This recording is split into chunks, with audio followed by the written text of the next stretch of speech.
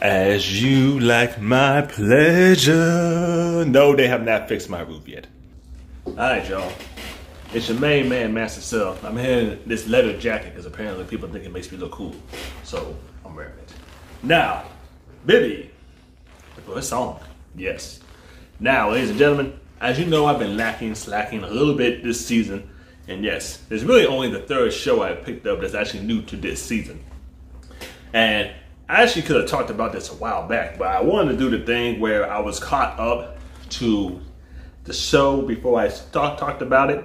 And I wanted to talk about it today because I planned to, because I thought the next episode was coming out. But apparently that ain't coming out till next week, the 8th. So, yeah. Either way, I'm here now. So we're going to do this. Sorry if this video isn't edited. I didn't want to do the normal style I do to just throw things out because I actually kind of want to sit down and legit talk about this for a minute, especially since I got half a series to cover in 6 episodes. Now, first impressions. Hey, it's first impressions on Vivy, right? Here's the thing. Diva, out the gate. Just out the gate. I know there's different things people look for in anime, so this is never going to apply to anybody besides the person actually saying it. But as I can tell, for me, this show is the whole package. This WIT Studio original is a whole package anime.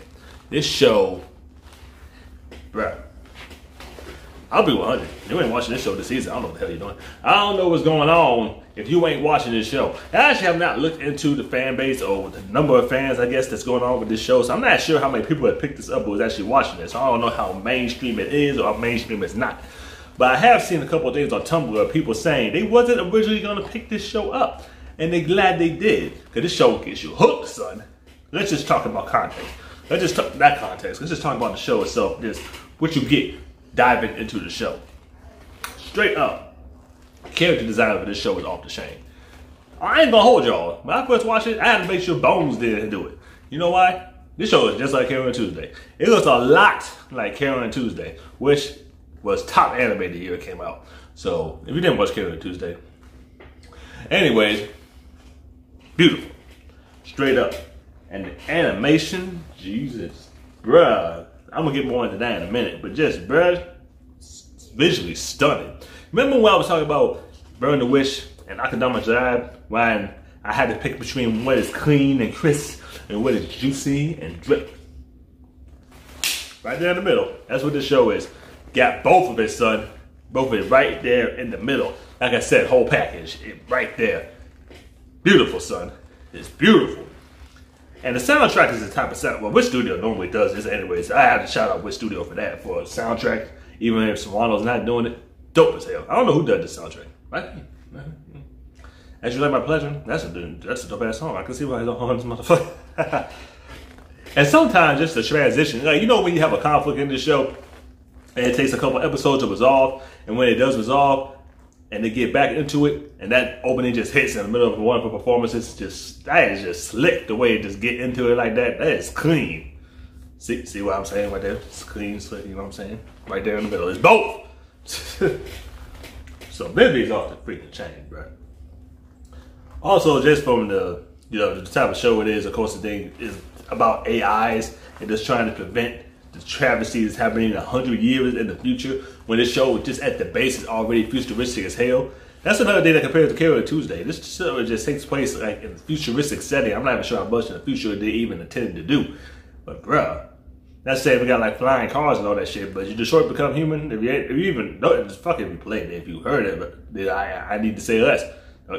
Like, bruh, technology in this show's off the chain. It looks good. I see those smartphones who be walking around in. Bruh, those smartphones ain't, well, I'm recording with my phone so I can't show you. But, you know all phones nowadays, just the whole screen is the front. Their phones ain't even that. They got this still little piece at the end, like one of those knockoff phones. It still looks better. Damn. Let you know we gotta do better. Even though I've done buying new phones, I don't know. People want me to get an iPhone. That's off subject. But, bruh, this show is just visibly amazing. And the aesthetic of the show is off the chain. First and foremost, I gotta be real. Vivy, I know she's an AI. I know she is. But the appearance of a badass grown woman whooping ass, shout out to Quentin Tarantino. That's my aesthetic in life. Anyways, with that being said, Kill Bill. Anyways, with that being said, damn. Because it's not really, I don't know if I want to destroy the Satan tag on the show, but it is a very mature type of thing, you know what I'm saying? Like, your typical things for anime, you know, that most of the time anime nowadays just go around to, like, you know, the high school stuff. You know, all over the place that happens. This show is not that. And, but for me personally, like I said, that's better for me. I appreciate that more. I don't need to go back to school. Not even with the whole thing with college. Yes, it's a different field. Yes, it's a different mindset and all that stuff. But still, you know what I'm saying? This show doesn't, and this show doesn't even go through like the day-to-day real-world tactics kind of thing. Like the guy, like when you do have shows that don't center around school, you have shows that center around people's jobs and stuff with the recreational, all that kind of thing. Vivy doesn't do none of that. Like besides being the AI, well, I don't want to call her idol, singer.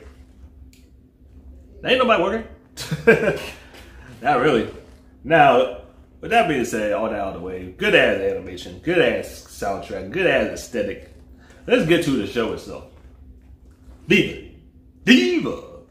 Ladies and gentlemen, as you know, her mission is make people happy through her singing. Simply is not the plot. Her mission, right, is to stop AI from killing everything in 100 years with the help of an AI Matsumoto. I know I'm saying it wrong. Matsumoto. The SU somewhere in that name is supposed to be silent. I'm saying it wrong, but you know what I'm talking about. The guy that inhabited the bear that she got a long time ago. And can I say, like, the fact that Vivy doesn't age is very helpful because this show just be jumping. I know we try to stop at things. I don't know how many episodes this show is going to have. I know we're going to stop at something that's happening 100 years in the future, but not only is that easily speeding up through the plots and stuff, I'm jumping around, yeah. Easily speeding up time, and they can't keep up with the time anymore.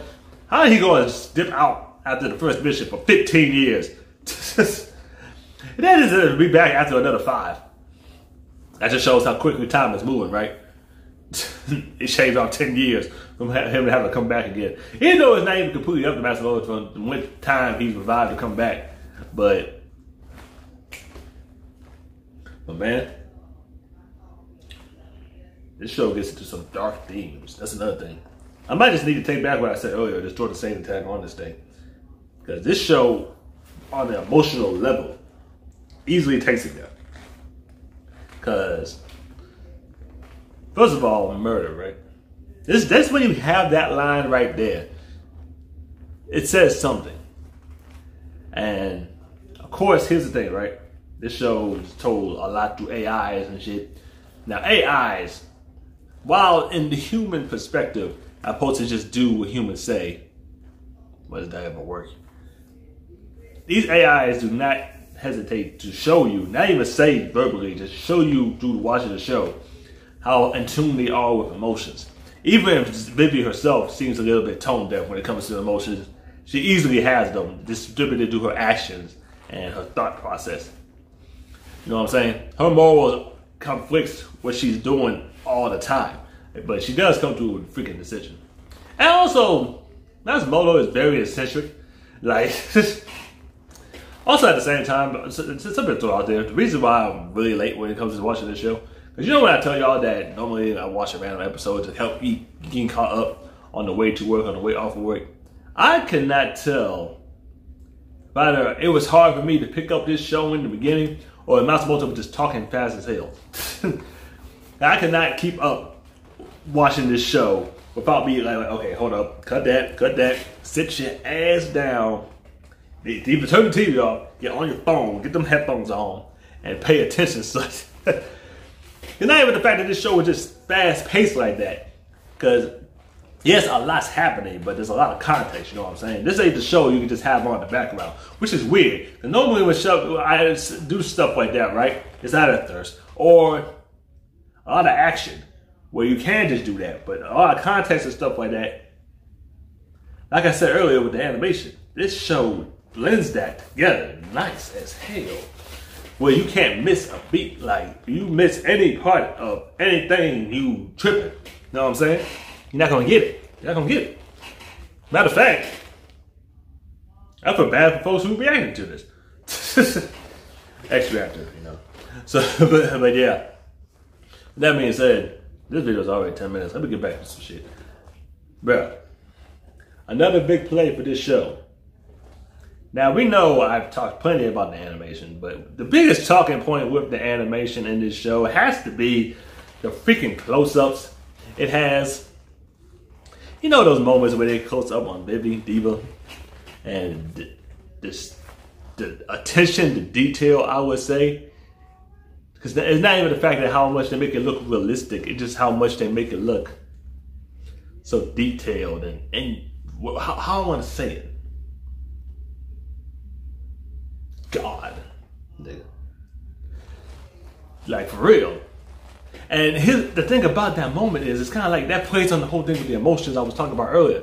Like, not only do they use that, it never feels overused, but it always feels like it's used at the right time.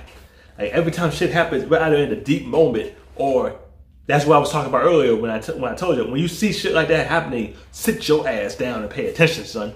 Like, you see Viva's face get real like that, that is her message to you. You better not be doing shit else while this is on right there, son.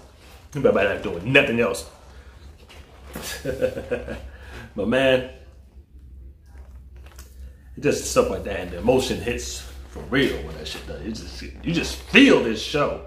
Cause like the moments, and honestly, it's not even Vivy. It's really not. The moment that hooked me for real in this show, it was one of the episodes. I don't remember exactly which episode I finished the show. It was, you know, when they had the twins, right? Elizabeth, that bitch, bruh. And shout out to Fuck Boy. I don't know. I don't remember his name like that. He's in every conflict. He was Elizabeth's master. He was in the last episode, fucking up again. We had to save him in the beginning. I know he's going to be real again, but he ain't going nowhere. But you think after the 15 plus 5 and getting saved the first time, after 20 years, and then having to see Vivy 3 times, right? You would get off the bullshit. How long can a person keep bullshitting? Don't answer that. But man, it's just that it was that powerful Elizabeth, right? And she was getting heated. She was just mad. Like I'm saying, the whole thing with AIs and emotion, she was just getting pissed off. But she got beat up by Vivy a little bit beforehand, so her voice started to get real distorted. And it's just like, whoever mixed and mastered this was fucking gangster as hell. And bruh, and while she was young, you just held that distorted voice, and she was trying to throw the punches and shit like that still, but Vivy was stopping her and was trying to go at her sister and shit, and all that rage and shit was just coming out. Oh my God, like, bruh. That was the most emotionally compelling scene I had so far. Yes, I know what happened in episode 6. Old boy shot himself. Vivy was fucking heartbroken, distraught. That's her singing couldn't do shit for the guy, especially since she had to take out Grease beforehand. Yes, episode 6 was heavy. It was. But that part with Elizabeth, that was it for me. That was it for me, bro. I was like, bro, this show is untouchable. That was untouchable. You know what I'm saying? And episode 6 is the moment for you. All we could do was just sit here and agree. This show just, god damn. Who wrote this? Like, bro, I need to go ahead and get on with WIT Studio. I do. Shit, you know I'm working on something. Hell, you can. All I'm saying, man. And y'all come on with Vivy right after Great Pretender. Y'all about to be the studio of the decade. You keep this up. I know there's a lot of competition out there. I mean, every time Bone drops something, but man, it ain't foldable. But man, I don't want to keep this video going. You know, I'm not trying to talk y'all head off. I think you get the point. But man, this show is just wild. This show really is. Diva, goddamn, good ass songs, good ass everything. Speaking of ass, I mean, I guess there's anything else I can talk about. There is subtle fan service shots in this show. Kind of subtle. I appreciate it. I do. There's some things like you can see people's cleavage. You can see Vivy's cleavage. Her panties are showing sometimes. It's not a lot of fan service. Matter of fact, the moments I just said was only 2 times. We're cool in Vivy. You want Grace titties. There's only 3 fan service scenes in this show so much, and I appreciate every 3 time. Like I said, 15 minutes is too long, so I'm gonna get about here. You watch this video, leave a comment. Let me know what you think. Like this video for me. And I'll see y'all. Peace out. We're on that next episode. The ape can't come fast enough. I